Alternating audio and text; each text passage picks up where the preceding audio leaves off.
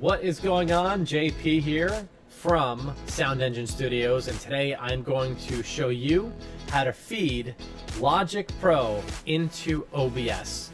And the first thing that you're going to need to do is download an audio plugin called I Show You, and you're going to need this. So go to Google, download I, the letter I, S-H-O-W, and then you. You can actually see it on the screen on the audio devices.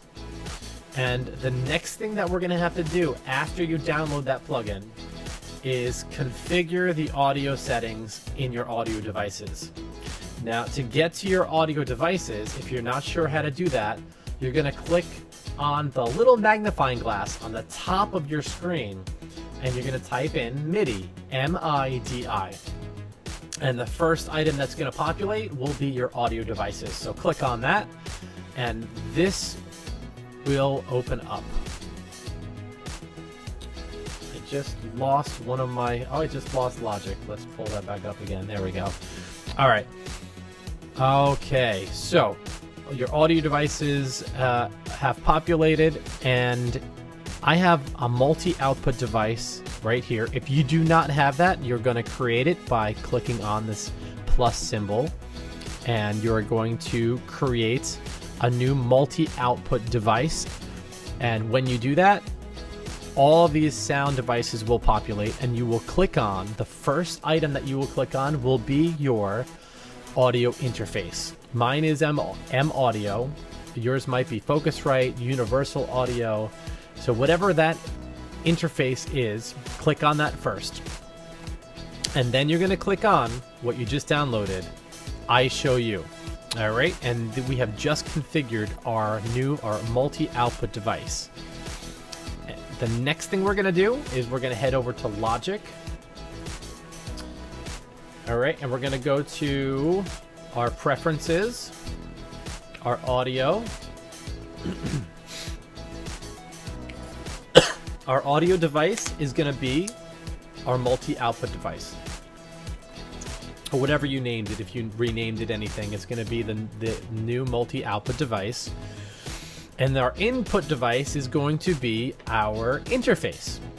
Focusrite, Universal Audio, M Audio, PreSonus. So whatever you have, that is going to be your input device.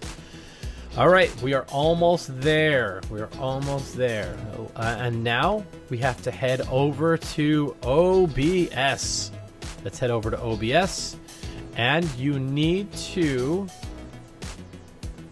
find your desktop audio, which that should already be loaded. It's one of the default items that pops up when you install and open up OBS is your desktop audio. And let me open this up and show you exactly what I'm talking about. Okay, so here is your desktop audio. And you're going to click on the systems, right? The preferences.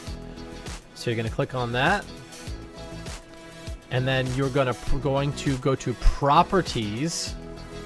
All right. So you're going to click on the settings, and then open up the properties, and then click on I Show You. So you're going to configure this device as the I Show You audio capture device. Got it? And then you should be good to go. So as of right now, these are all my settings. So I am running Logic into OBS. Yeah, so that's it. If you have any questions or comments or anything, please, you can write those in the comment section below. Be sure to like and subscribe so I can continue to create content like this. And I look forward to seeing you on the next one. JP, Sound Engine Studios, out.